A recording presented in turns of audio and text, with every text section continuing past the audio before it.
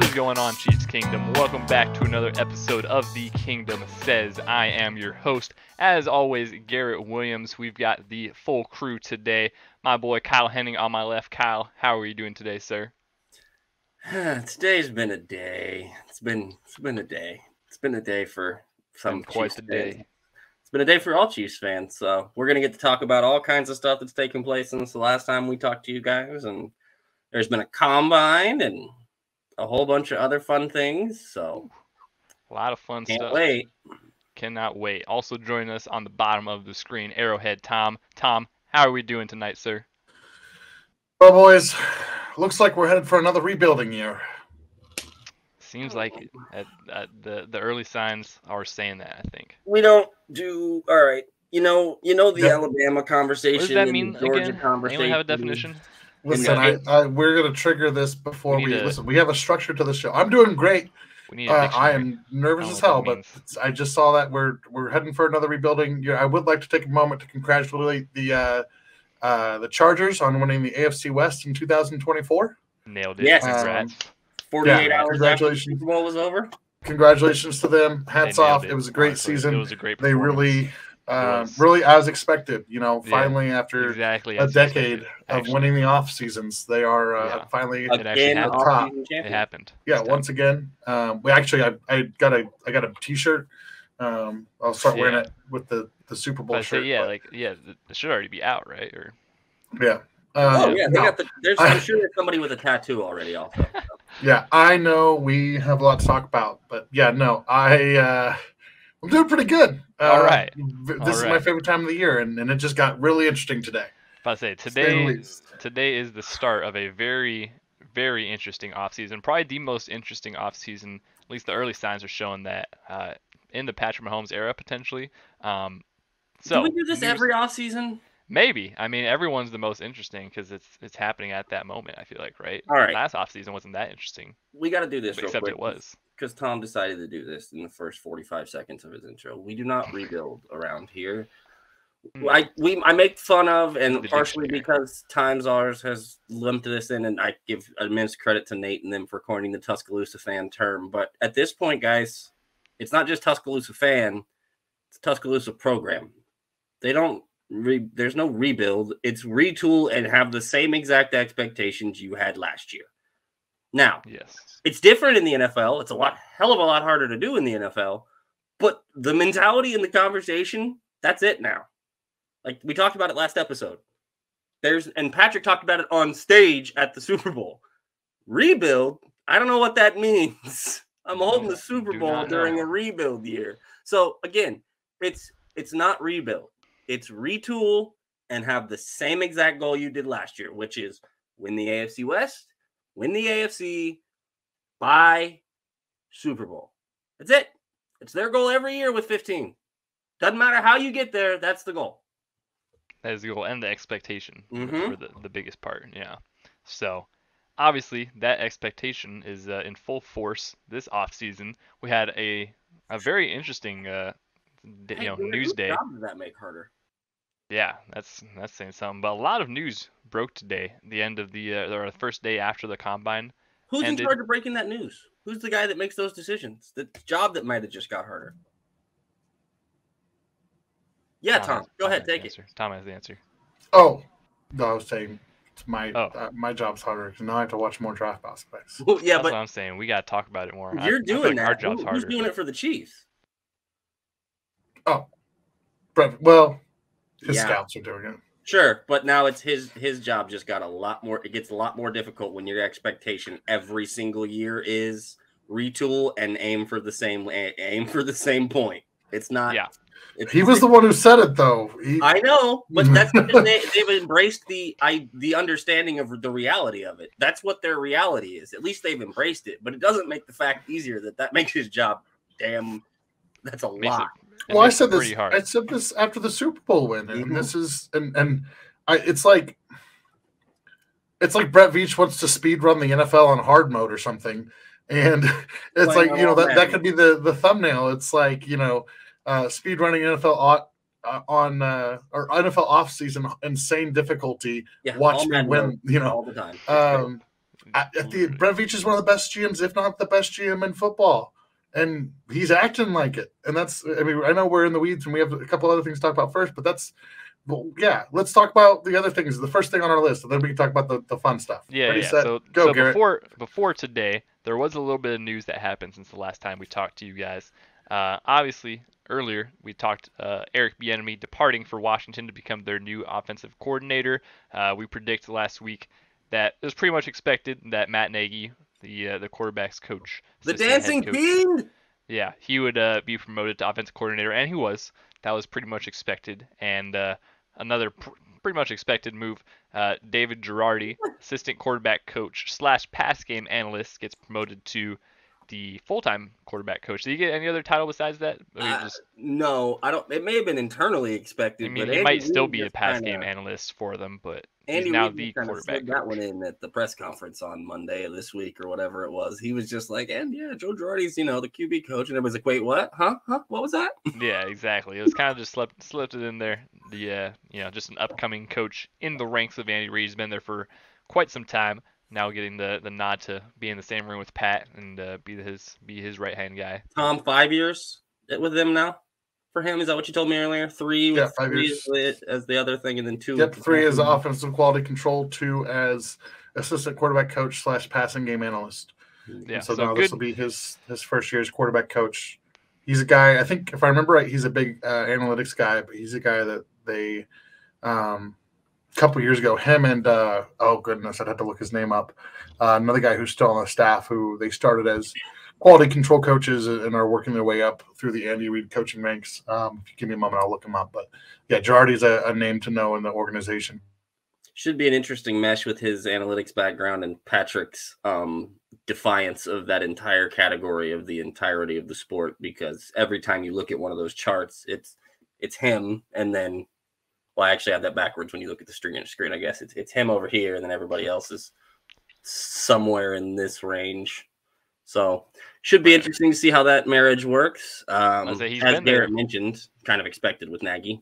Yeah, and he's been there. David Girardi has been there since obviously Pat's been there. So they've at least have a connection already. They know each other. So that relationship should work a lot easier. You would think with the passing game analyst position, he's probably spent a fair amount of time with Patrick before this point. So you also would assume Patrick has some input on whoever's quarterback coaching him, I would guess at this point. Corey Mathai was the other one. He's the assistant offensive line coach. He's been with the Chiefs for 10 years. Was an assistant quarterback coach, quality control coach, and also spent 5 years in Philadelphia with Andy. I'm surprised he might have been in the conversation, but he's another guy that probably will see a promotion maybe when Andy Heck retires, because I know he's not a young guy, but yeah. Definitely. So that was kind of the news of last week. There really wasn't much else. A lot of the news broke today, Monday.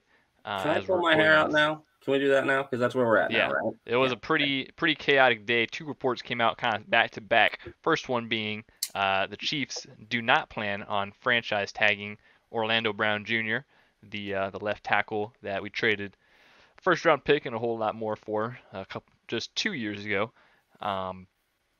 Ended up not going with the franchise tag route. Seems like they kind of shopped him around this combine week, kind of evaluated their options, and the consensus is that they might have a long-term deal in place that they kind of offered him and said, take it or leave it, because they're looking for a long-term option. Doesn't seem like they wanted to do anything short-term at left tackle.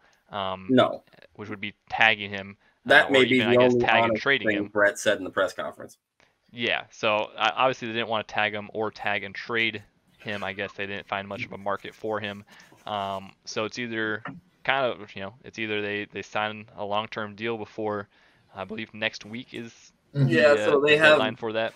March 13th is the opening free agency for the next 7 days. Starting on the 13th of next week is when free agency opens. If they don't have a deal in place, now that they are not tagging him, because the deadline to make your tag decisions, I believe, was today at like 4. I believe so. 4 Eastern, 3 Arrowhead, if I'm not mistaken. So, hold on. It's technically tomorrow. 3 p.m. tomorrow. Yeah. So they will. But the anticipation is he won't be tagged, which means they're either negotiating a long-term deal, which I doubt they're negotiating the deal at this point. As Garrett mentioned, they seem to have drawn their line in the sand on a number that they're not willing to cross, and now they're willing to let Orlando go see if he can find that number on the open market. If he can't, there's a chance he comes back to Kansas City, I think. If he can, that's what we talked about the Super Bowl tax, boys, all last episode. Mm-hmm. And now the only thing I don't like about that, as opposed to at least tagging him, is with the non-exclusive, they could force, if somebody did come in and try to pay him, they could force the team to give up some picks for him, whereas now you're just trying to get a comp pick. Especially if you're not going to use that tag on another guy, which they don't really have a whole lot of other candidates for that tag. So that's the only part that doesn't make a ton of sense to me based on what Brett's done in the past. So that's the part that gives me pause and makes me think that they may be pretty confident in the deal that they have laid out for him and aren't worried about him going to market. It's an interesting gamble to play with. We saw Brett gamble with the Lamons thing in the playoffs, and the Bengals picked him up, and when they weren't really probably anticipated to. And now it worked out because Marcus Kemp ended up being a huge piece that ended up being needed in that Bengals game. Pretty important. He got hurt. But still, that wasn't supposed to go that way. And it was a gamble, and it didn't always pay off. So it's an interesting thing, and I'm sure we're going to discuss the multitude of ways that now we have to go about replacing this. I'm just not necessarily a fan of not protecting yourself from an asset perspective unless you're extraordinarily certain in what you're doing. So there's a lot of things going on right now. One of the things the three of us talked about before the show is just the timing of all this. There's two critical components. One, we're on the heels of the NFL Combine, which is where all the trade rumors and free agency stuff, like this is really where free agency starts. I cover enough draft stuff, and people will tell you, this is where you could have known that Derek Carr was going to be a Saint last week, or you could have known, we start hearing more trade rumors. All this stuff starts to kick up now because that's where a lot of this stuff happens. That's where a lot of teams meet with agents. It's kind of it really is the start of things for the off season. And so that tells me a couple of things. One, I assure you that there were talks, both with Brett Veach and Orlando Brown's representation, not just today or not just recently for the first time. They've had these ongoing talks, but I promise you, Brett was checking the temperature on a potential tag and trade market. We talked about that last episode, and what reading the tea leaves a little bit here, what I think is happening is the returns on Orlando Brown were going to be pretty minimal. They would have to be you're in this weird window where if you let him walk and he goes signs a massive top 5 contract deal, like he wants, you're going to probably fetch a 3rd round comp pick for him next year, right? Which isn't great. I mean, that's a consolation prize. There's your trophy. You don't sign any comp picks that would take away from that 3rd round comp pick. Correct. Now, I will also add that the Chiefs have a bunch of other free agents that we were already skeptical about them being able to keep, i.e. Juan Thornhill, McColl. We also have Tommy Townsend's on there. There's another one I'm forgetting. Juju. Juju we want to keep. Saunders. Yeah, Colin Saunders. So there's some guys out there who could, again, with the Super Bowl tax, with the draft position, all that stuff, we could see them, playing into that formula. So you have the opportunity to kind of play the game a little bit with that, where you can get those replacement level players, kind of a 1-for-1. If McColl walks and let's say he gets a 3-year deal somewhere averaging 10 or 12 million, right? You have that to kind of play with, and that'll kind of cancel out. So and you don't play for the comp picks, but you keep it in the back of your mind. But when you're talking in those trade talks with teams, you're probably going, can I get a 4th and a 5th? Can I get a 3rd this year and a 5th next year? Can I get any type of value a little bit sooner for Orlando? And the answer had to be no, which also means in Kansas City's mind, they're sitting there and they're thinking his market may not be as strong as he even thinks it is, right? Because if teams aren't, we talk about all the times, left tackles don't, it's a valuable position in the NFL. And if a team's not willing to give up a mid-round pick for a guy like that, right? Now, and you're gonna well, the Chiefs did it, right? If the Chiefs did do it, right? But they also got picks back in return. So and they got a Super Bowl out of it, right? Well, they're on the winner's side of this. You have to bear in mind, and I don't remember, I heard there was a radio host, I think, or somebody on a radio spot mention this, and I had not really thought about it at that point until now. But when that trade for Orlando Brown happened, the Chiefs were one of only a few teams in the league that were in the market on him for that trade, because they were one of the only a few teams in the league that believed he could be a left tackle. Yeah, that is the thing. So he already had a smaller market when he left Baltimore. And while he's played well, he's not played elite. He's not been a difference maker necessarily. He's been a good left tackle, which has been good enough to keep Patrick up and let Patrick do Patrick things for the most part. That's what you asked him to do. Now, did we pay a little more than that? Yes, but you had to, because what do you pay for when you're in the trade market? You pay more. That's why it works. Yeah. So I think the conversation is more important. And this is where, Tom, I think your point to where they've figured out they think his market may be lower. That's the only explanation I have for the non-exclusive tag, to not leave themselves protection for the pick replenishment from the non-exclusive tag, because that return on those draft picks is a lot higher than the comp pick formula. Yes. Yeah. And I think and again there's something in those conversations where Brett and his team realized that the value, I'll just say this, I'll say it this way. Orlando Brown as the Chiefs left tackle is probably in the most ideal situation for him. And I think this team probably values him the most, right, than any other team. And if they're not willing to pay, right, now, I'm not saying there's not a team. I think I mentioned in the pregame or the pre-show, huddle that we're talking through. A team like Chicago might throw the bag at it. Tennessee. But Tennessee, yeah. But then you have a chance again, obviously, to recoup that pick. And you're not, and we talked about this last show, and I know this was controversial, but one of the things, the language that we keep hearing about in this conversation is the Chiefs want a long-term solution at left tackle, which we all want, right? And so, and they wanted their 6 years, 100 and like 130, 6 years, 139. It was really like 3 years, 70, I think, but a lot of money in there for sure. And so this goes back to one of my opening statements, which is, or not Andy Reid, but Brett Veach is standing his ground, and this is important because you can't be held hostage by players like this in negotiations, and it's hard. It's hard because we're all anxious and we're going, man, we could be a lot worse. Listen, I remember the days of Jordan Black, I-65 at left tackle. I'm not trying. Why did you bring that name? I'm sorry. Garrett, I need you to edit this and go back and put a trigger warning in. I was there. Who was the other guy?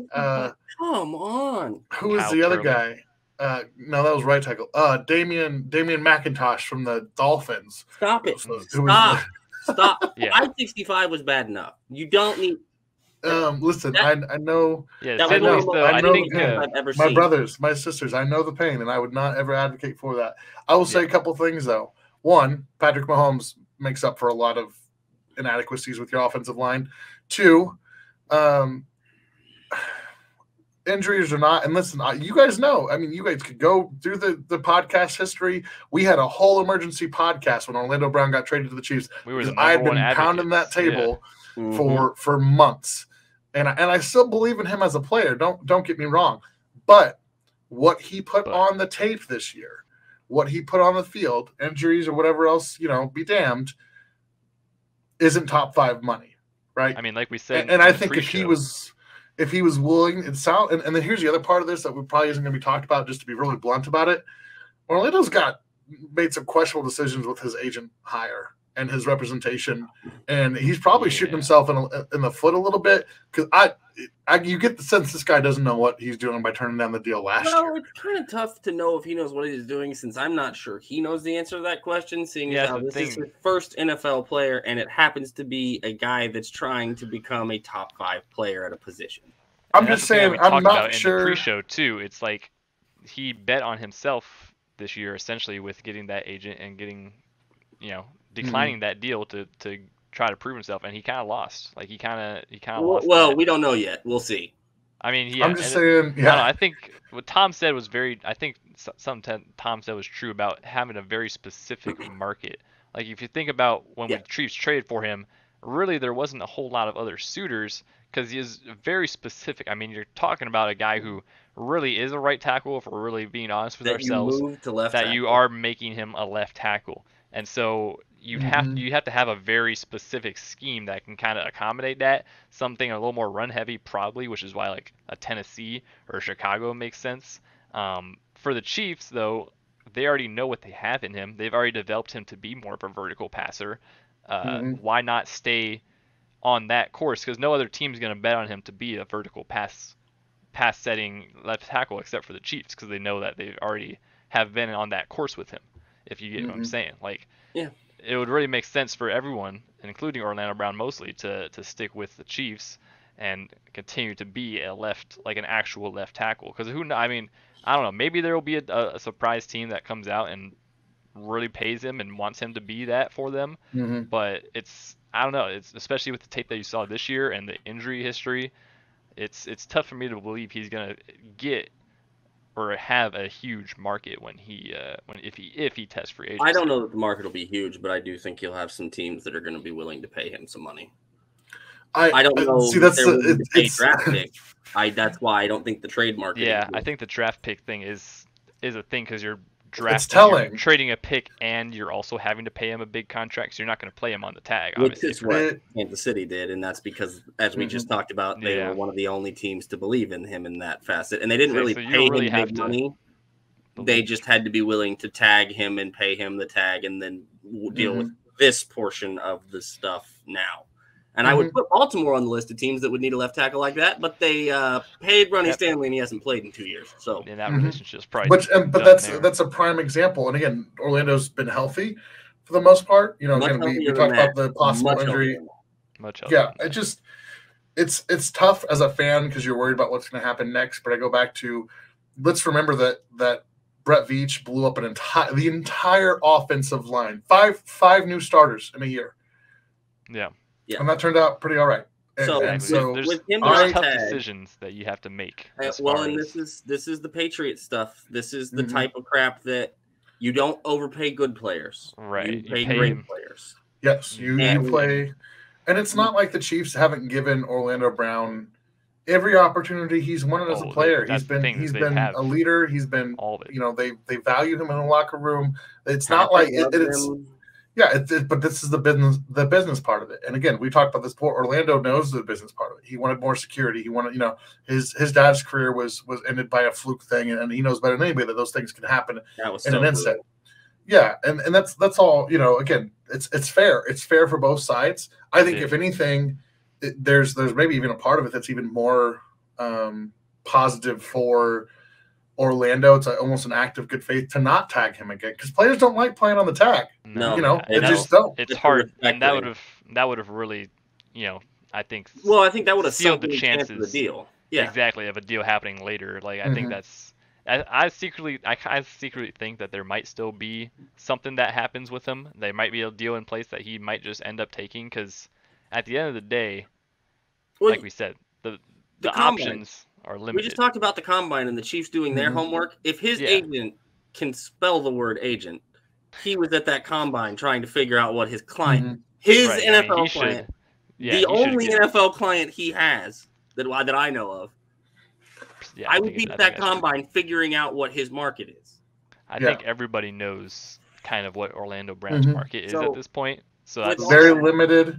Again, they were probably offered him like, oh, I'll give you a 5th round pick for him, and that's not worth it for Kansas City. They'd rather let him hit the market, and you have 2 options: he gets paid a big deal, and you get a 3rd round pick next year, or you get him back cheap. You get him back cheaper, right? You can still structure a deal with him that suits him well, but still is friendly for the team. Like it can work out for both sides. We've seen it plenty of times. And the other thing you mentioned, Garrett, besides the tag being players hate that tag, especially the second one, and it being a respect thing from that level. Yeah, it's also a $20 million guaranteed cap hit that they have to carry on their books for the next several months until they either get a deal done before the deadline, or he plays on that $20 million number, which they really don't want.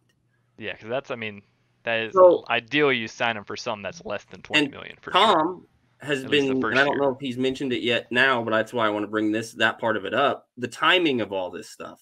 He's mentioned it a little bit. We talked about it pre-show. I know he talked about it a little bit in his previous answer, but the timing of this, that Orlando Brown move, not locking in that $20 million, and the next topic we have to go to, which is the cutting, or the expected cutting, I should say, of Frank Clark that was announced today.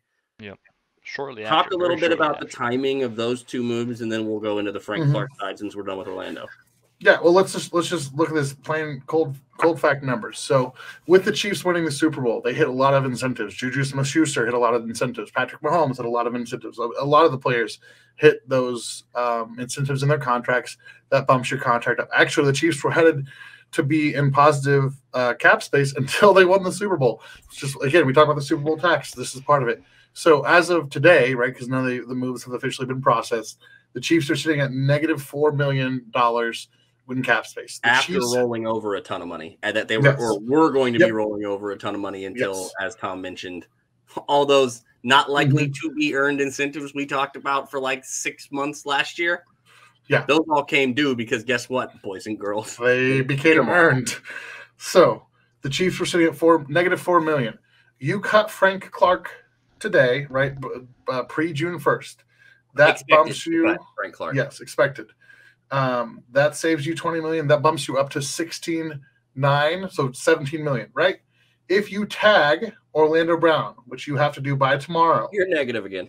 You are back to negative $3 million. And there's not really any places to go to save you $3 million without a last-minute negotiation, somebody giving up money. Chris Jones, Joe Tooney, Travis Kelce, Justin Reed. Patrick Mahomes automatically, but that's all right. Yes. Well, and we were talking about that pre-show. And again, Connor, I'm not sure if we do anything with that. Somebody page Connor Christopherson, see if he's around. I'm not sure when the deadline for him restructuring is. But I think this is where I think this would be a surprise a little bit, because I think Brett Veach and them are smarter than this. But I think if I'm reading it correctly, the window for that restructure might fall between the deadline for the franchise tag and the start of free agency. I could be misinterpreting that, but again, somebody tag Connor in this if you're listening on Twitter, and he'll correct me and make me a much smarter guy than I am and all that stuff. But yes, you have to make some cap space up here. The Chiefs have a ton of cap space starting next year. We're talking 100 million plus, because they don't have a lot of guys on the books for 2024 and all that stuff. Yeah, and that will change. They're going to move some things around. That makes it possible for Chris Jones to get something done. When you cut, Clark, you have Tooney, who you can play some money with. There's some other guys that are going to need deals, but they had to not tag Orlando and look at the Frank move before tomorrow, because that's when they have to be under the cap. Yeah. Which well, makes me let me do with their car. So anyway, let me finagle that. Hold on, let me amend that, because they don't have to be under the cap by tomorrow. They have to make the franchise tag decision by tomorrow. They have to be under the tag by the 13th. Yeah, the 13th or the 16th. I think 13th is illegal tampering.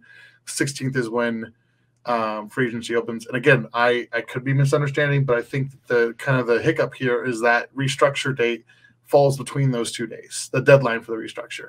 Right. And again, we talked about this pre-show. It also comes down to Clark Hunt being willing to write a check for $20+ million or $40+ million. Yeah, and again, Patrick's going to get that money regardless, but it's a cash flow thing. But the Chiefs. Not that I'm exactly concerned about Clark's cash flow, but yeah, scary times. But I think we're gonna be okay, guys. I try not to count another man's pocket, but that dude. I think we'll be good on that. I think it is a very telling kind of. They just won a Super Bowl, right? Wasn't he pretty forgiving with the wallet after the Super Bowl last time? Isn't that what happened? I remember right. I think so. Wasn't that the Mahomes contract year where they First. Oh. Yeah. Oh yeah, he's worth just fine. Him and the whole family. So the $2 billion. Yeah. Okay. The Hunt family as a whole is about $15.5 billion. Mm-hmm. Okay. They could probably afford it. Yeah. I'm not probably, like I said. Again, I don't like counting people's cash flow pockets or whatnot, but I feel like they're going to be fine if they need to make those moves. They just won a Super Bowl, and if I remember right, after they won the Super Bowl last time, he was pretty good on cash and was pretty forgiving with the contracts. Yeah. So ultimately, the structure going forward for the Chiefs, it seems like we kind of talked about it at the pre-show. So it's a different philosophy of not really paying players, at the wrong time. They might be paying Frank Clark, especially at the thing where he at that number, it would have been tough to restructure. I think he couldn't play at that number. Yeah, I think it's very likely that he tests the market and ends up maybe coming back on a 1-year deal eventually somewhere down the line. Who are we talking about? I'm sorry, Frank Clark. Yeah, I think that there's. I'm glad you said that, Garrett, because I wanted to ask this question. Okay. Because I have been probably one of the few Frank Clark defenders in the Chiefs kingdom for a while. This podcast has done a lot. No, I'm talking about the whole fan base, homie. Not just you two. It's been like me, BJ Kissel, and like 3 other people that have been routinely telling people how important Frank is to this team. Jordan Foote, friend of the show, tweeted something today that I have been banging the drum about for Frank for a while, that I think is going to be the thing that if he is not on this roster and in that room is going to be something that somebody has to step up and fill a void on. Yeah. The leadership and the love and teammate respect that he had in that locker room, it not matched by many guys, if any. Mm-hmm. Like 1587, that's probably like the other guy. Especially this year, we talked about that a lot, about how there's kind of a lack of leadership in the locker room per se. You're looking for that next wave of guys to step up, but Frank Clark was the guy who was already there. Like, he was the leader of the defense. Frank ad nauseum training camp and the extra time with not only Karlaftis at first, but it turned into the Frank Clark School pass rush there for like 2 weeks at training camp in St. Joe after practice. That mattered this year, guys. All those dudes got better. And Joe Cullen made a big difference. And Joe Cullen is a fantastic coach. Frank Clark made a difference too, because he spent the extra time and showed those kids that he cared and that he wants them to get better and he's worried about them, not just him. Knowing he's playing on this kind of a deal, knowing that at the end of this season, he may not be wearing that jersey next year because it's a business. Frank's very open and knows about the business. He tweeted today, always appreciative of the ups and downs, peace and love. Like, they get it. It's a business. But I'm more interested to see, what you guys think if he does find a way back, because of what you guys think his market looks like on the free agent market, because that's something to keep in mind. He's 29. Mm-hmm. He's not 32. Really only 29? That's crazy. He's 29. I guess we traded for what? He was 26 when we traded for him? Yeah. So he's 29. He's got a couple of rings, and he's shown that he can be like we just talked about, a leader amongst a bunch of young guys. Teams love that stuff and pay for it. So I think he's going to have at least a little bit of a market that's more substantial than some people might think, especially in this fan base because of how he's been viewed for so long. Although it is nice to see the tone turn over the last month or two with his play down the stretch and them kind of love him again. But that's all separate. Those are the things I'm interested about. And then if he is gone, is Chris? We saw Chris. If you watched the mic'd up, you saw Chris kind of take charge of that D-line room and basically say, "Hey, stop screwing up. Some of this game is our fault because we were blowing assignments everywhere." Can he continue to do that and take those next steps and be that Frank Clark type of leader and be that guy? I think so for sure. Something that I think is going to be really important for Frank Clark, and Kyle said, he's got a couple of rings. I don't think Frank is going to go to a team that is Frank's made money in his career. Say it, Tom. He wants to go to, because if I'm Frank Clark, there's one other thing on my agenda, right? Hall of Fame. Playoff sacks. And I am 2 sacks away. 2 sacks away. Exactly. You guarantee your Hall of Fame if you get that from record. Yes. especially if you have 2 rings to go. I'm 39 years old. Or not 39. I'm 29 years old. I'd still be trying at 39 if I needed 2 to get the record. You need to make the playoffs every year. Mm-hmm. Justin Herbert don't make the playoffs every year. The Eagles don't make the playoffs every year. The Giants now. They might. There's a lot of teams. There's a lot of teams, right? I think definitely legacy is still on Frank's mind. He's made a fair share of money. He's been paid a couple times, right, in his career. Really, adding more rings, like that's, I don't know what, you could go, I think he could still go get a bag from a team, especially that bets on all those factors. It's about overall happiness though, like especially if you think about, what he went through this past year and everything that's kind of gone on in his time in Kansas City. Like, he's had a long few years in Kansas City. It's like at this point, I feel like you want to prioritize happiness and establishing roots in a place and it'll legacy over anything else. But and he knows. Yeah. This organization knows him. He knows this organization.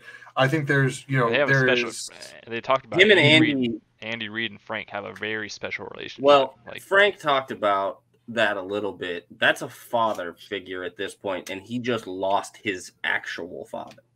Yeah. So that's pretty big.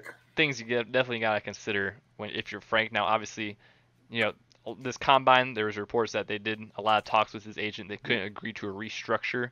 I'm sure that's they can't restructure. It has to be an extension. So exactly, it's tough to kind of just literally just say like, it's not a restructure, it's a pay cut, is what it would have been, and it's kind of hard to do that. It's more, hey, you won a Super Bowl, pay cut. Exactly. That's not the correct way. I think obviously he'll test free agency. I think he'll just chill. Honestly, I think he'll probably chill through training camp. Probably. I don't know that. I don't know that you're gonna see Frank in any. Unless somebody backs up. Unless he gets a Christian Kirk type of deal. Exactly. No one's. He's gonna be sitting at home. Oh man, it's July. I guess I get off the couch, do some sit-ups, and sign a contract. So that's. That's the Frank Clark plan if I'm him. But so here's. Here's hats off to Frank. I'm gonna do this. This is my deal on it. I've been very open about what I think he brings to this team. I would be a little bit surprised if I think they're doing him a solid by not trying to do anything weird with his deal. Just kind of let him see what the market is and then let him decide, hey, I already know what Kansas City's willing to give me, because he has to know by now what KC's at with him as far as numbers are concerned. As Garrett just mentioned, they had multiple talks at the combine with the agent. They did all this. Here's my numbers from you guys. Here's what I know I can get here and what I've got. Let me see if there's anything situationally out there that also monetarily is in the range that makes sense for me to go do. If it doesn't, I'm probably coming back here. That's how I think he's probably approaching it, and they're probably going into it with that. That said, 4 days ago, Nate Taylor wrote an article about Chris Jones's biggest offseason wish. And 4 days later, the Chiefs are expected to release Chris Jones's biggest offseason wish, which was to keep him and Frank Clark together. Now, that said, cutting Frank Clark frees up, what did you say, Tom? $20 million. Okay. Chris Jones's cap hit this year was an identical cap hit to what Frank Clark is scheduled to be paid. And Chris Jones is in the final year of his deal, coming off a career year where he basically cemented himself as the number, if not 2, by a comfortable stretch between 3, 1B, 1A conversation with an Aaron Donald type. Probably 1. Well, this year he was, and analytically he was as dominant as Donald's been in Donald's dominant seasons also. So you could say that, yes, but he's also not done it as long as AD did. So I think that's probably that conversation there. Regardless, he's on the last year of his deal, and it's $28 million cap hit. You're cutting his biggest wish of the offseason, per the article Nate wrote, which if you've read it, it's a very good article and it makes sense. You have to get a deal done with Chris. Now, there's not this. He has to be extended. Sure. He has to be extended because you can't have him play out this deal and not have him locked up or have stability going forward, because then where's his head at this year? And you just cut his biggest wish and freed up all this money, and now you need to sign him and show him that we pay the superstars, because we just talked about, we're getting rid of the good players because they're too expensive, but you have to pay the great ones. And it's about being and identifying the talent correctly. The Patriots model was being out on guys a year early, not 5 years early. Mm-hmm. So now that you've done this, and these are the steps and the spots you've taken, for me, Chris Jones's extension became bullet point number 1 this offseason, as if it wasn't already. Mm-hmm. It is now bullet point 1 by the same gap it is between him and the next defensive tackle, not named Aaron Donald. You have the money to make it work in the coming seasons. There's no, be responsible, but if you're going to pay somebody, right? It's him. That's the person to pay. Yeah, that's the person. And it makes sense. Yeah, it makes sense. And then you pay him, and then you say, hey, I'm paying you and we're extending you so that we can free up more cap space so that if Frank does come back, we can afford to have him come back. Exactly. Because you can't. It's a give and a take there. You can't keep cutting pieces off of this team that keeps producing for you and not paying guys, and expect guys to either expect free agent deals once they get done being rookies here, mm-hmm. or expect free agents that are coming in to expect loyalty or any kind of longevity here. Yep, that is very true. There's a balance big part of team building. Rewarding the guys that get you where you've gotten and getting out of guys when they're getting ready to decline or slightly starting to decline or at that year early mark. Which is kind of one of the downfalls at John Dorsey. Yeah. Yes, which is what blew up with John. And that's kind of where that's what they've decided they're going to do with Frank mm-hmm. is that way. They've kind of seemed to address Orlando as, we think you're worth this. If you're not, you're done. So mm-hmm. with Chris, it's going to be set on that strategy, With it's Chris, he's the guy. You drafted him into this franchise. He's developed under you, and he's been the horse you've been riding to now 2 Super Bowls on that defense. Mm-hmm. Yeah, exactly. He's entering his prime. The superstar. This was year 1 of his prime time play. Yeah, you got to set that standard as a team, and as from the contract standpoint of we're gonna pay the superstars. Everybody else, if you're just good, there's not gonna be. If you're good and demand too much money, sorry, dude. Exactly.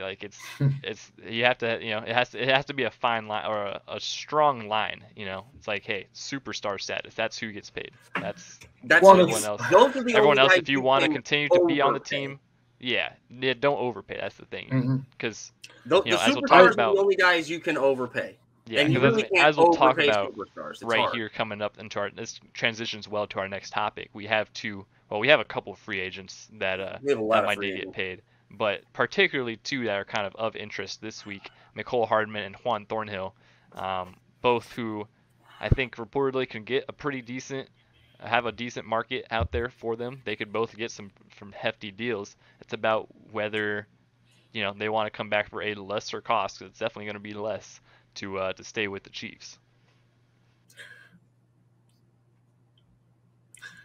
So one of 2 things is going to happen this offseason.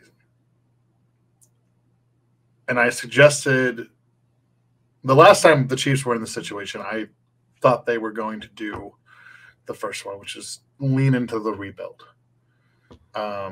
which is, don't do that. Hey, I'm going to let some guys walk. We're probably going to find some replacement level players. We're going to play the comp pick formula. We're going to draft really well. And the last time I thought, they were in that position was when they were replacing their offensive line and, that type of thing. Hey, Tom, where'd they go that year? To the Super Bowl. Let me clarify. Brett Veach is aggressive, right? So the option 2 is you just start clearing cap like a mofo. You get Chris Jones re-signed. You have Patrick Mahomes restructured. You have picks that you're going to trade. you go get some people, right? The rumors are already starting. The rumor mill's starting. There's going to be some guys who are going to get cut, or they're going to get released. There's going to be some guys who get traded, right? And this is where Brett Veach is going to make his money. This is, he has. I know. Shout out to our friend Jordan Foote over at Arrowhead Report. Before all this news came out, and KCSN, they did a. I don't remember if Jordan wrote it, but I know he shared it, and I was interacting with it. Leonard Floyd with the Rams is a guy who's, on the market or could be cut. I'm going to remind you that people who get cut don't count against the comp pick formula. People you trade for don't count, So that's a guy with no guaranteed money on his deal, who's a solid average pass rusher. So you could get really aggressive and, again, play the comp pick game, or you go get really aggressive and you go get guys, right? You do what you did the first year. It's all right. Here's Honey Badger. Here's Sammy Watkins. Here's, Frank Clark. Here's this guy. Here's that guy. Load up on new entire matchup. And you reach because you are in a position now. You have to be able to bring back some of your guys where there is a contract pinch, because you're going to have, Creed and Trey and Nick, Nick Bolton, all three of those guys, same draft class. L'Jarius Sneed probably needs a deal, probably deserves a deal. That's a whole conversation for another time. We should keep Sneed in Kansas City. Yes. Oh, you don't want to trade him? I heard that was a good topic. No. We're going to trade L'Jarius Sneed, and Joe Thuney's going to play left tackle, and we're going to go trade for Derrick Henry. We're going to do this week. You had to do it. And DeAndre Hopkins, or can we have D-Hop too? We're going to trade for DeAndre Hopkins and Michael Thomas. On the comp pick game that Tom is referring to, I'm going to give you what Connor has as his anticipated potential comp picks based on what the markets for contracts are for the guys listed. Okay. Mm-hmm.